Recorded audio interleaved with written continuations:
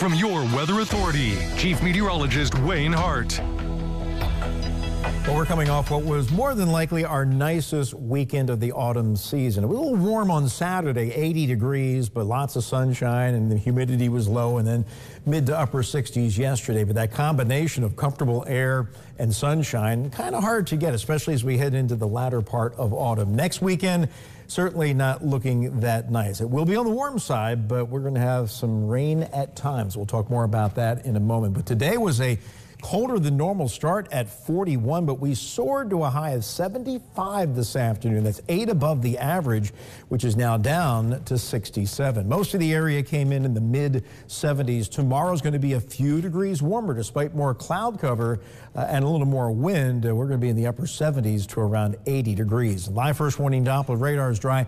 That should be the case until Thursday night or Friday morning. That's when the first wave of significant showers will begin to work into the area. But nothing other than blue skies across downtown Evansville for most of the day. Then late this afternoon, those mid to high level clouds came in just in time for a pretty sunset, and now we're still on the edge of the clouds here in the Evansville area, but they will be increasing as we head through the day tomorrow. 61 degrees, so not nearly as cold as it has been this time of the night over the past several nights, with temperatures in the 55 to 60 degree range. Fordsville, Tell City a little chillier at 54. In general, we're going to wind up between about 50 and 55. Compared to last night at this time, we were running anywhere from, let's say, 9 to 16 degrees, or make that 17 degrees warmer. That is the case in Jasper, but in Evansville, we are 16 degrees warmer than we were last night here at around 10:35.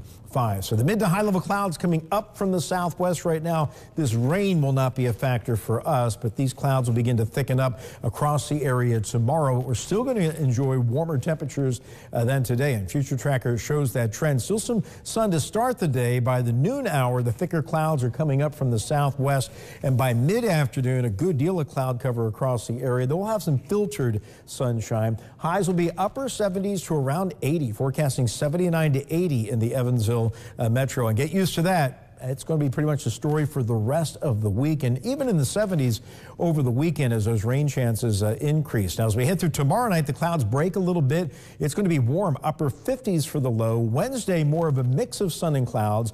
It'll be a little windier, and that might knock the temperature down a bit, but about 75 to 80 for the high on Wednesday afternoon, and then around 60 Wednesday night for the low.